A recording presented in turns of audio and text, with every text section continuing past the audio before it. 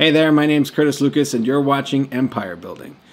So it's been a little while since I've talked about Marathon. By now it's pretty well known, it's my largest holding. But a viewer of the channel who happens to live nearby their new Hardin Montana facility that's currently being built out took the time to actually drive out there, take some photos and share them with me. So I'm going to be sharing those with you. But before we get into that, I do want to thank everyone who signed up for Patreon. Your support is greatly appreciated and the response has been overwhelming. That kind of support is really going to help me to focus the time I need to be able to spend to build this channel and improve the content as well as the frequency of the videos that I am able to put out. If there's anyone else who would like to join the community, head over to Patreon. Don't get overwhelmed by all the tiers that are there. The higher tiers are mainly meant for those who really want to support this channel and allow me to do what it is I'm doing. I know not everyone out there knows how much work a YouTube channel actually takes.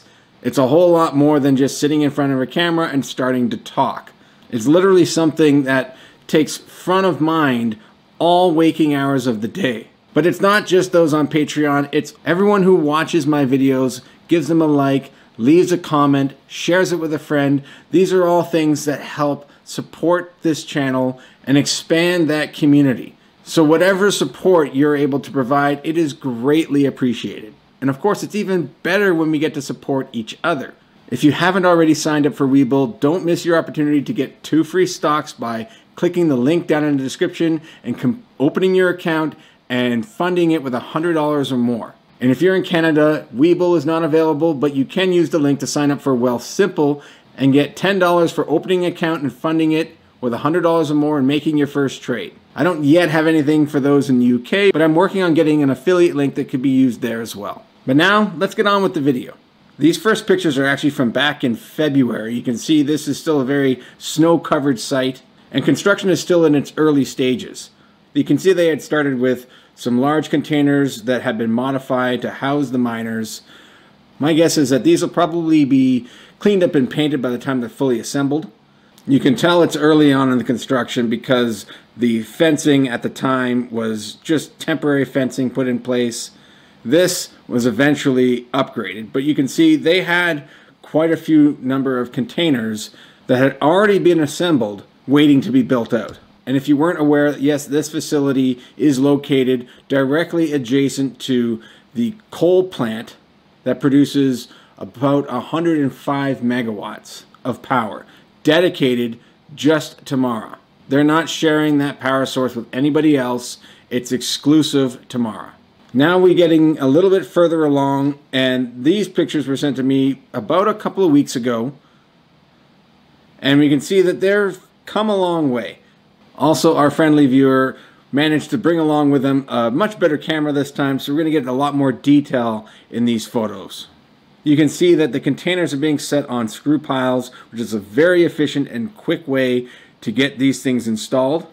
It's a very modular design, so it's very efficient to set up. But you can also see that construction is very much in full swing. But obviously, yes, this is a lot more work than some people might realize. There are a lot of components, even with an exterior system like this. There's a lot of preparation that's required. This isn't something that goes up in just a couple of weeks. We can see here that the fencing along the perimeter, both all the way around the site, has been updated. So the site's a whole lot more secure now, which is what we expected to see.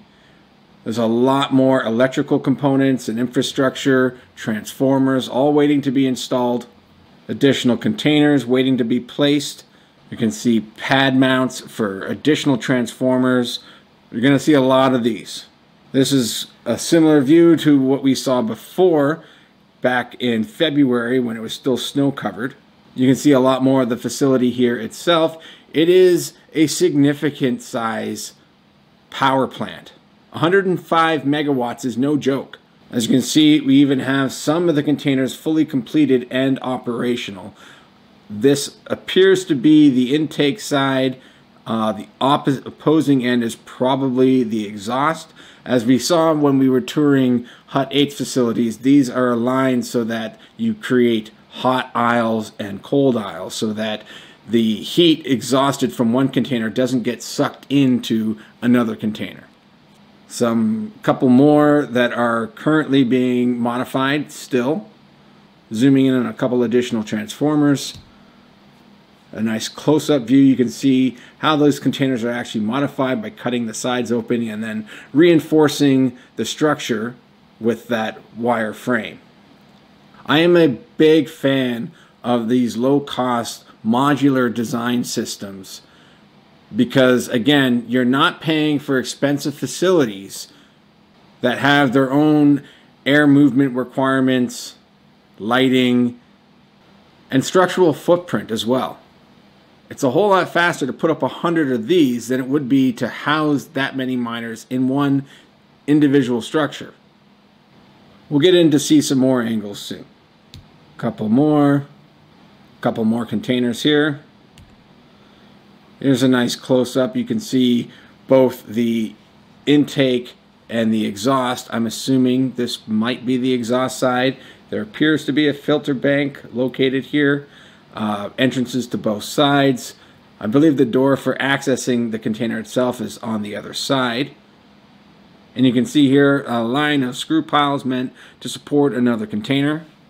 Close up of what I think is the exhaust side of that container. And here's another one. Here you can see the cables they've already pulled to some of the transformer pads, possibly switching cubicles. Again, the electrical infrastructure for these facilities are substantial. And those are some of the longest lead time items that they have to contend with. Miners are only part of the equation. The electrical infrastructure takes a very long time to build out. So they have to start this stuff early. As we know, the miners are actually going to be arriving throughout the balance of 2021. So they have a lot of time. But they definitely want to be able to have all of this in place when the bulk of these miners begin to show up. But as of right now, with the amount of equipment that we already see on site, things are looking pretty good. Some additional containers. Again, nothing about these look very pretty right now. It actually kind of reminds me of the video that we reviewed on SOS Limited. However, at least these ones have doors that physically close. But the fact of the matter is, yes, these things are still being built out. I'm not overly concerned about their appearance. A lot of the supporters of SOS Limited, rightfully so, defended that it doesn't matter what it looks like, it only matters that it makes money. There's a point to be had there. But I do think that over time, once the site nears completion, we will see these things cleaned up to be made a little more presentable. Here's a view of a lot more of the work currently underway. The site grading looks a whole lot better than it did before. And again, a lot more cables. You can see the size of those things. They're carrying a lot of voltage and current. And a whole lot more containers there waiting to be modified and placed on their own footings. And we can see the large cable spools sitting here that appears to have already been installed.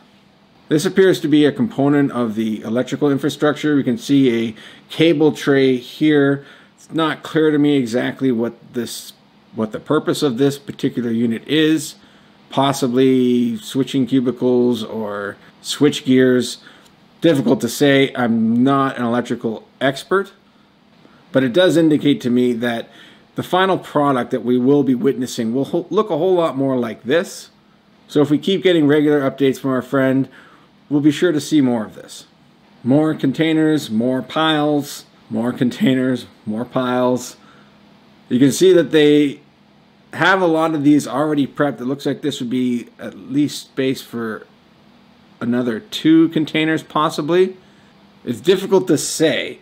And from this angle, it's also hard to tell exactly how many of these are going to be used to hold up one container. It does seem a little excessive, but it's possible that there's actually 2 that sit on here facing opposite directions. We don't really know, but it does seem like an awful lot of piles. Some more electrical infrastructure waiting for more transformers.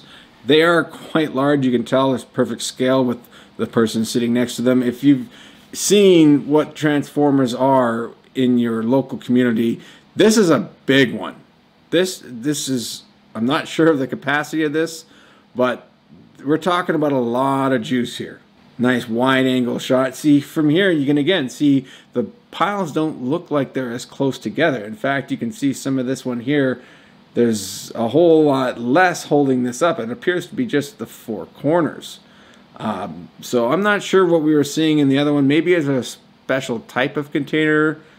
Not really clear, but we'll keep an eye on that. What I was getting at is that it's possible that the vantage point we were looking at was from far away, looking straight down the center of these piles. So in fact, they're a lot further apart than they look. Another angle of that electrical housing. Again here, yeah, this is where it's difficult to say what the space is between these piles, but who knows? Even more electrical infrastructure. Looks like they do have a lot of these are on site waiting to be installed. You can see that one's on a skid. So they're going to have a whole lot more of these installed by now, what I would imagine. They were pretty clear that all the miners that had been delivered as of the beginning of March would be installed by the end of March. So this being a couple of weeks that have passed already since these pictures, I expect that they are a whole lot closer by now. This appears again to be the intake side of the container. You can kind of make out the filter racks along here and the door they use for access here. And if, again, this side is the intake, then this must be the exhaust side of the container, waiting to receive the weathering, the weather shielding and housing, I'm assuming, for the miners. I really wish we could get on site and get an actual tour of this facility. Maybe Mara will actually decide to conduct something like that. I would love to partake in it, but let's just keep our fingers crossed on that. And that's really all I've got. However, there is one other thing I wanted to show you guys.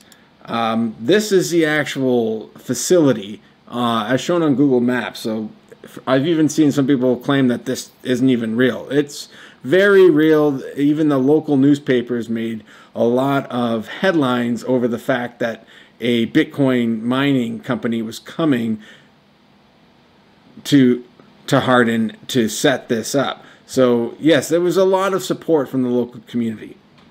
Based on the images, a lot of what we are seeing suggests that the location of the containers are now being placed primarily around this area. Possibly more, but as you can see, the site is quite large. They've got a whole lot more space up on this end, so it's difficult to say which areas are actually being occupied primarily. It could be this region over here, but maybe if Google Earth actually updates their images anytime soon, we'll get a good look at what's actually going on from a bird's eye view. But the other thing to remember here is that this facility is being completely populated with the most efficient miners that are available on the market. While it's only 105 megawatts in total capacity, that translates into over 3 exahash of actual mining hash rate. That combined with the lowest electrical cost that I have seen of any facility anywhere in the world, this includes China, is going to make this facility extremely profitable. But it's going to take the rest of the year to finish building this out and installing all of those miners as they are delivered. Everyone has their own investment thesis, but for me, I am going straight to the numbers, primarily speaking. For some people's investment thesis, that might weigh more heavily on environmental considerations. And for that, many people are interested in Mara simply because its primary facility is going to be run off coal.